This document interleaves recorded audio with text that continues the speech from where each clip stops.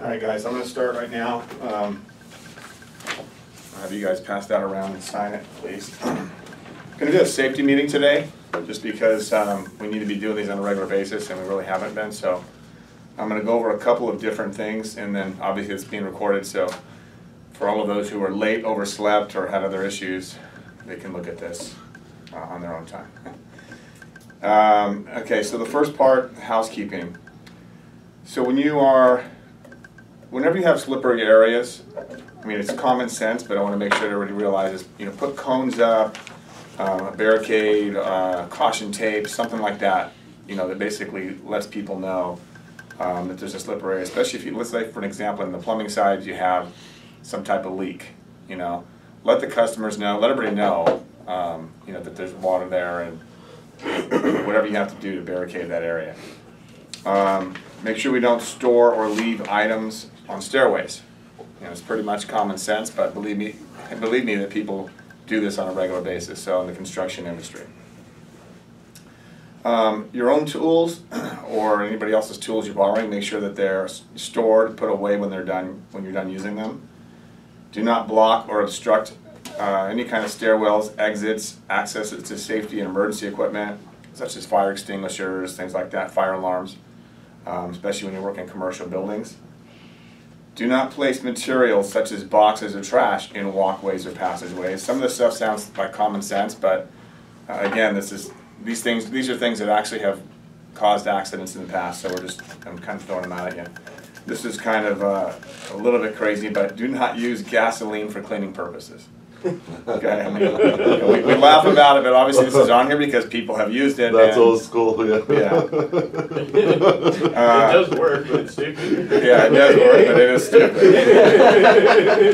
I'm going to go out for a cigarette. I'll be right back. Yeah. Mop up water around drinking fountains, drinking dispensing machines, ice machines, wherever there's water that can be mopped up that's going to be that is a safety hazard. So those are just basic housekeeping things, just keeping your area organized, keeping yourself clean, barricading things if need be, but don't block off stairways or anywhere where there's an exit or walkway that could affect somebody. I've seen plumbers do things in front of doors. A customer walks out and trips over their bag or an extension cord or whatever. Just make sure that when you walk away, everything is safe. If you need to move something, move it. And I'm going to get there in a minute on how we lift, because that's kind of the next topic. So lifting procedures is the next thing, and this is something that can cause serious back pain. For those of you who haven't had back pain and you're younger right now, eventually you will, especially if you lift things incorrectly. There's a couple of things. The first thing is, test the weight of a load before you lift it by pushing the load on its resting surface. So before you start lifting it, make sure, see how it kind of moves. If it's easy, if it's heavy, that's the first part of it. And then of course that should determine if you need to use some kind of dolly or get help from another person, hand trucks, whatever, pallet jacks if we were to, in that industry we're not. But you never lift anything with your hands if they're greasy or wet either. And that's pretty much common sense, but believe me, we use a lot of materials, you guys don't know that, we use a lot of materials here that are, flux. I mean, there's just so many things we use on a regular basis in chemicals that we need to be able to make sure our hands are clean before you start lifting. If you have gloves, use gloves, a good pair of gloves. That usually helps. So in particular, when you have sharp corners or jagged edges on something that you lifted, make sure you're wearing gloves. So when lifting, there's a couple of things that I'm going to kind of demonstrate because I've had to do this before, but first of all, you want to face face the load that you're going to be lifting. And then they always say that your feet are about 6 to 12 inches apart, and one foot is usually slightly in front of the other. Okay? Now why do you think this is? Why is it important to have one in front of the other? Leverage and balance. Leverage and balance, right? Because when you're lifting, then you bend at the knees, keep your back straight, right? So if you have your feet like this and do it, it's a little harder to get down a lot of times. But when you're like this, it's a lot easier, okay, because you have more balance and you're more stable. So about 6 to 12 inches apart, one leg slightly in front of the other. It depends if you're left or right-handed, I guess, or how you like to lift. Bend your knees straight down. Don't bend your back. All right, grab whatever item you're going to be lifting up, and get a firm grip on it, and of course using your hands and fingers. And then it says, using your legs to lift yourself up. Don't use your back. Don't bend over and try to lift. That's where you're going to start getting those kind of strains.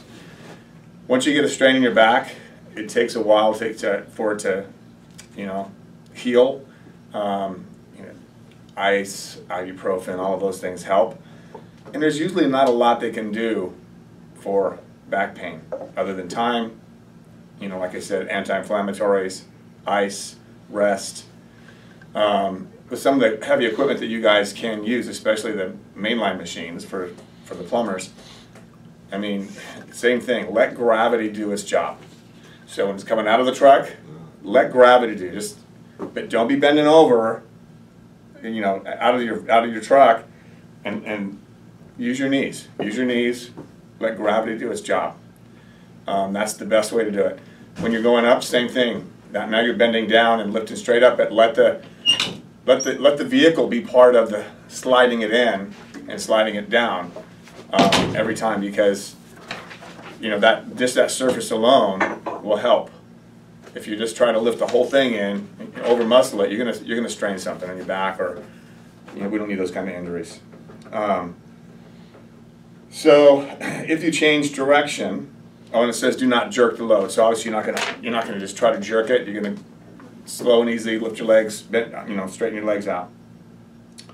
The other thing that it says that's important is if you must change direction when you're carrying your load, don't do this. Don't be twisting and turning your body. You have the load, you keep it as close to your body as you can. You're basically going to just rotate your feet, left or right, whatever you got to do. If you're doing that, because also you can do knee damage and back damage very easily just by doing this kind of thing. Twisting and turning, you're not in the center of the box or whatever you're lifting is further away from your body. You want to keep it real close to your body, as close as you can. And like I said, move your feet. Make your feet do the moving.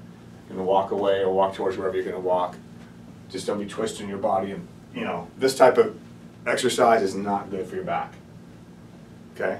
So that's something that I'm going to tell you as you're younger, it's important, because when you get older, once you damage your back, it's a long way to recovery. Okay? And trust me, you don't want to be there. And obviously set down objects the same way you pick them up, using your knees. Don't bend over with your back. Use your knees and bend them to come down to whatever level you have to. It's on a table or whatever the case may be.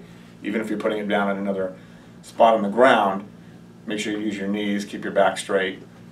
Feet 6 to 12 inches apart. 1 foot in front. Just do the exact opposite of the way that you lifted it. Okay.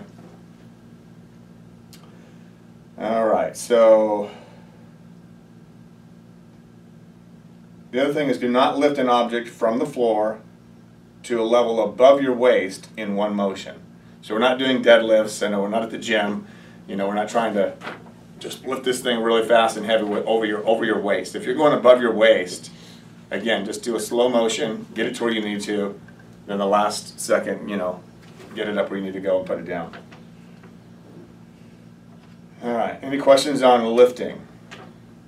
All right, so it doesn't matter how heavy the thing is, guys. I'm going to tell you this also from personal experience. I hurt my back when I was in the military, so that was an injury that I had before I started, once I started lifting afterwards. Doesn't matter if it was in the gym, doesn't matter if I was lifting a box. I have to be really careful on how I lift a box, because that injury will kind of just come right back. And there's not much I can do about it other than be real careful on how I lift things. So I'm just telling you, though, once you get that injury, it's really hard to heal. You have to do a lot of core exercises and things like that. That's a really good thing to help strengthen your back, is your front. Your core really does make a huge difference. So just for you guys who don't work on your core, it's something that I would suggest you do if you can. Ladders and step ladders. The most common injury on ladders and step ladders, what do you guys think that is? Slipping. And why would you slip on a ladder? You're not looking. Standing on the wrong left feet. Okay. Or is it soft balance maybe? Okay, those are some good ones. What else? Boots. Raining. Wet, right? What about a dirty ladder that has mud on it, or you know, that you left on there, didn't get cleaned off, or you know, raining for sure. So here's some of the things that, that you know, that we talk about for ladders that are really important. You know, obviously don't use if they have loose rungs, and that's usually the old style wooden ladders. For those of you who ever have those, you know, they don't have those much anymore. But the old wooden ladders, you know, they used to get